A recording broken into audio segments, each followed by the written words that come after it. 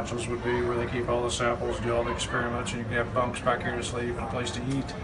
Forward section is a whole separate part where you would, it's got seats where you can drive. This comes in two pieces. You can actually get in the front part there and separate from the aft here, close the door between the two, and drive off in the front part there and pick up winter samples and soil and bring it back, dock to the lab that you parked, and rejoin, open the door, and bring all these samples in here and use the gloves, the experimental equipment in here to research what you just brought back from the surface of Mars. So you're saying that these two pieces that we have here can disconnect now? Separate.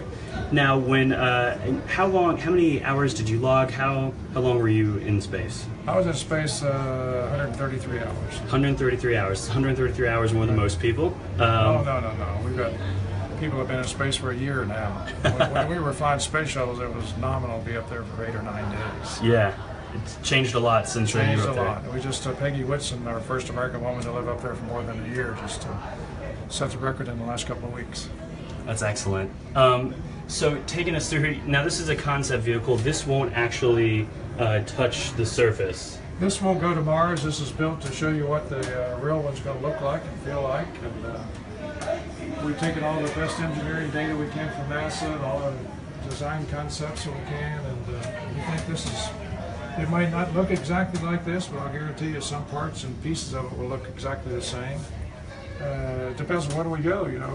The next, if it's 10 or 15 years from now, the whole concept could change. We may have some futuristic design concepts or materials or anything could pop up in the next 10 or 15 years where technology goes to where this thing might look totally different. But based on what we know today, I have two pieces. They will separate right here at the midsection, and you can drive away and come back and dock with the forward part. And pretty much, this will also go with it. If you want to move your whole base, you can lift up the anchors here on the rear part of this thing. It's got wheels, two wheels on the back, so you can tow the whole Martian rover to a new site if you want to for a month or two or a year. So it's not, once you land this thing, it's not fixed in this position. You can always move the forward part at any time you want. Yeah, we're going to take a peek at the cockpit here, and we'll give folks a look at the outside a little bit later. So we see there are 4 seats in here. It's real cozy. Very space age graphics we have here. Backup cameras. So even just like modern vehicles, these screens fold out, and show you the floor in here. I don't know if I could fit on one of those seats, but I'm not going to be an astronaut anytime soon. And so, park all there, yeah. And so this also has controls to drive. We drive it here on Earth, so obviously it's going to be got a steering wheel up there on the left side. It's got a accelerator and a brake and stuff like that, so we can actually drive it on the surface of the Earth. And it's just not licensed to get on the highway. Right, I was going to ask, how fast can this thing go? Well, I can go a whopping 4 or 5 miles per hour. A whopping 4 or 5? Normal speed will be 1 or 2. It depends on the topography. Obviously, you don't want to be climbing over rocks and boulders at more than a half a mile per hour as slow as you can possibly go. So it will go up to 4 or 5 miles per hour on a straight level, but probably very rarely would you do that. And so this is obviously built for research, and we see here, I'm seeing hands going into gloves here to work on different samples. We see over here things we bring back, you know, we don't necessarily know if they're radioactive or they've got some kind of element or poisonous component to that we got to be concerned about. So the first thing you do when you bring it in from the exterior is to bring whatever container you had and put it inside this closed shop here, closed lab experiment. Sure. You can look at it and work at it without being exposed to it. That is obviously important. You can't run to the urgent care. Right. And so I guess we've seen here a microscope that people can, you know, look at more closely. It's pretty rudimentary what you see there. It's not really space quality stuff. Yeah, I imagine you all can be putting this into concept. I think as a matter of fact, those are probably loaded with fish hooks and stuff like that. So. Okay, great. So this is the perfect fishing vehicle right now as it is. Good, good. If you got about $1 million. Oh, is that what it costs? I don't know. Okay, you're just out $1 million. Sure. I don't think so. Yeah, I mean, it looks like, as we said in our story previewing this, it looks like a Transformer mixed with a Batmobile. Would you say it's about right? Well, that's about right. It's built by the people that did the same vehicles. There you go. So they, okay, perfect. They know how to make things look cool. A wonderful group of people called the Parker Brothers down in Florida. They kind of came up with this concept and built it in less than a year. So they were really a fine group of people. Right next to Kennedy Space Center is come see us at the Kennedy, and you can see all these things on display down there. And so, as I understand the tour, you all are going to be going around the U.S. during the summer. And where will you be stopping? I'm going to be with it this week in Atlanta and next week up at the Air and Space Museum in Washington. And start but I'll just with it for these first 2 weeks. Maybe join it later in the summer. Okay. It goes from here to Washington, D.C. Excellent. And if any viewers have any questions, please feel free and throw those our way. So the technology here, just giving y'all a better look at it. And right now it's on a trailer, but we'll take you outside in just a second. No, Joe Richards, I think it's a different Parker Brothers, not the ones who made the Monopoly game. No, it's they build vehicles. They built they built the Batmobile and all those kind of things. Well, very cool. So just again, give folks a look at the cockpit if they joined us a bit late, and then I think we'll hop outside. Because one thing it looks like they have installed here is an air conditioning, and I know I don't want the poor astronaut to to sweat himself silly. Which will be a very important thing on Mars. Yeah. Not so much cooling you down, but heating you up, because it's normally on the surface of Mars it doesn't get up to freezing level very rarely. At the summertime, at the equator, it might get up to the freezing level. So most of the times around the equator, it's below zero. That's pretty darn cold. Yes.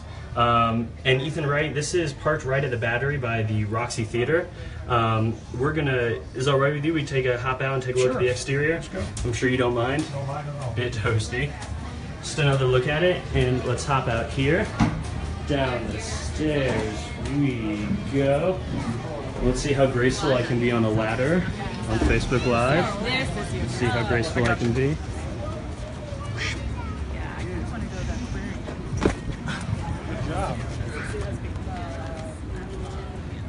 There you go. Hey, all we got right. it. We're going to take a look at the exterior. Thank you so much. Appreciate it. So we're going to point out the tires. They're very special tires. They are very special. What They're built out of high impact rubber and mostly aluminum. You got to remember, on Mars, a lot of soil is sand and all kinds. We don't know yet, but you have to design a wheel like you see here to transverse through maybe 6 or 8 inches of soft soil and over boulders. So these are independently suspension. They can go up over, one wheel can go over a boulder while the other one's staying level in 6 inches of sand. So it's kind of a complicated suspension system. Wow, I could use that in some West Cobb roads. That's pretty great. As big as that tire looks and feels, I think the whole thing only weighs a couple hundred pounds. Oh yeah? It looks intense. Lightweight aluminum and lightweight high impact rubber and all those kind of things. Sure. Obviously, when you go to Mars, the more your vehicle weighs, the less other stuff you can take. So you want to minimize everything. Minimize while maintaining security and safety. Absolutely. So you can see here nozzles and such, and as we move over, we can see tools that will be used on the outside. See the juncture here where the front end will separate. Oh, so this is where it'll split right there. Okay. That makes sense. And when it leaves, these 4 wheels will go with the front end and leave the 2 wheels back here, and then put down the stanchions to keep the front end level. Oh, and so yeah, so when this part separates, this stays right here. There's 2 wheels, and the rest of the cabin stay right here. Okay, so it'll still be going with 4 wheels. I see. So it'll actually be separating there. And there's a bunch of literature that goes along with the summer tour. Again, this will all be here until Sunday, parked at the Battery. Let's hop around the front and take a look at it. So this is what it looks like from the front. Again, like you said, very very Batman, Transformers-esque. And how much? You see the independent suspension. Yeah. And how much is the whole thing weigh? Do we know? I think it's about 6,000 pounds. 6,000 pounds. Okay. 5,500 pounds. Well, that's great. I hope it looks this cool if and when something like this makes it to Mars. And so, what's the purpose of taking this vehicle around and touring it?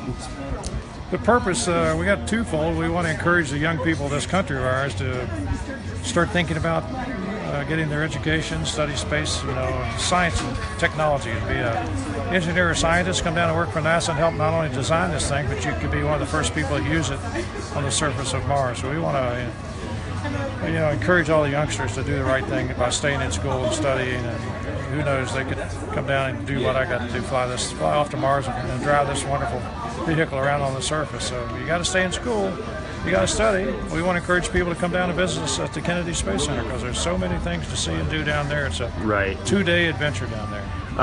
And so I don't know if you know how much it costs to put together this concept vehicle. It's in the hundreds of thousands, but I'm not sure. Hundreds of thousands? It's not space worthy, so to speak. It's not pressurized, and it doesn't have all the radiation protection and all the fancy electronics. But by the time we get the real thing, they're actually going to do the real mission. You're going to be talking a few $1 million. Yeah, I imagine so. Your Buick does not need radiation protection, hopefully, but certainly space. We'll need it up there. We'll need it on Mars. Okay, great. Well, is there anything else you think folks should know about the rover? Just we're proud of it at Kennedy. We're proud we got it done. We're proud of the fact that we're bringing it out and letting people see it. And I'd love one of these days, if I live long enough, for some gentleman or lady to come up to me and say, "John, I saw you down in Atlanta with the Martian rover 15 years ago. I got appointed to the Astronaut Corps, and I might be one of the first guys that drives that thing that you showed me." So I'd love to be around long enough to hear that message from somebody. That'd be great. I hope you wouldn't be jealous that they'd be driving on Mars. I won't be. I'll be happy. Okay. Excellent. Well, I'm just going to give folks another go-around of it in case they need to see it. Thank you. I'll leave you on very it. much. Thank you so much. I appreciate it.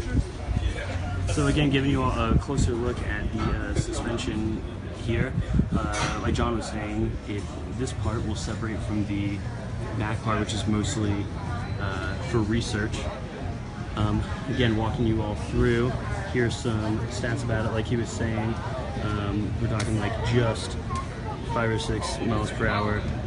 You will not be able to take this thing out on a 285, although maybe that's all you'll need in the middle of some traffic. And like I was telling y'all, you can see the sample tools here. Looks like a shovel, some other stuff. Who knows if that's actually what they'll be using, or if that's mostly just for show. Walking you all through.